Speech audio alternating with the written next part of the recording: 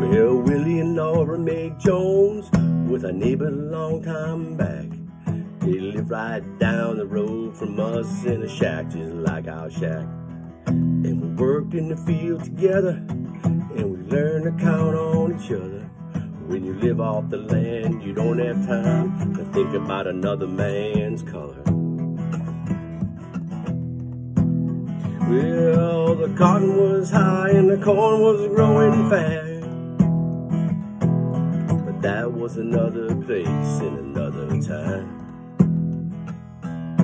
We sit out on the front porch in the evening when the sun went down.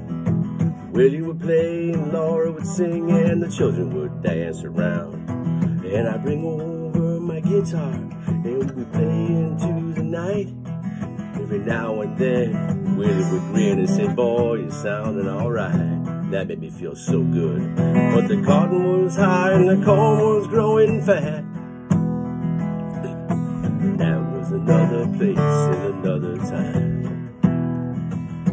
I remember we'd hitch up the mules when Saturday rolled around. We'd always stop by Willie's house and said, "You all need anything from town?"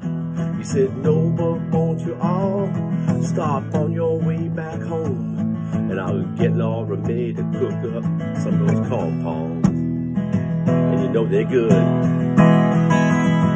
Yeah, the cotton was high and the corn was growing fat.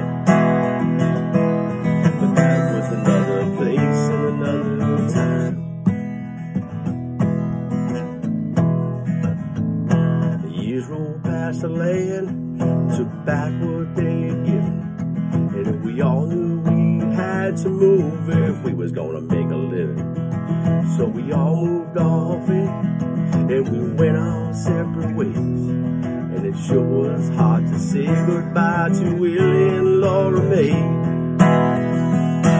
But the cotton was high and the corn was growing fast.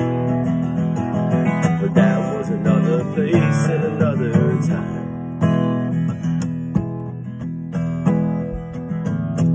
Years rolled past our door, and we heard from them no more. Then I saw Willie downtown the other day. He said, "Won't you stop by tonight? We can sit out and eat a bite. We'd love to see the children and Laura May." Well, he shook his head real slow, but with his eyes so kind. "This is another place and another time." Well, the cotton was high and the corn was growing fat.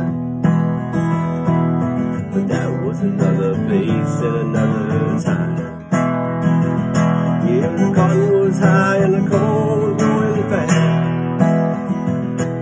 But that was another place and another time.